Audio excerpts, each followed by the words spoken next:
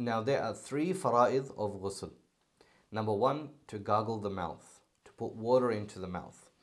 It is compulsory if a person is in a state of janaba, meaning if he has had intercourse, or a woman who's come out of hayd or nifas.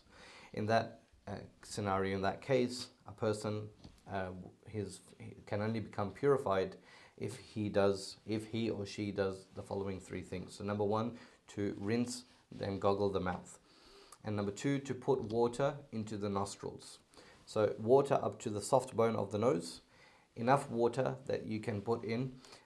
If someone is unable to put water into the nose because of any issue or anything, the best thing a person can do is put a little bit of water, and with the left hand, with the small finger, he can clean inside the nose.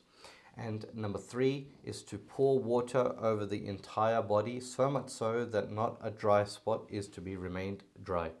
So everything needs to be wet, everything needs to be washed. If someone does these three things, his ghusl will be complete.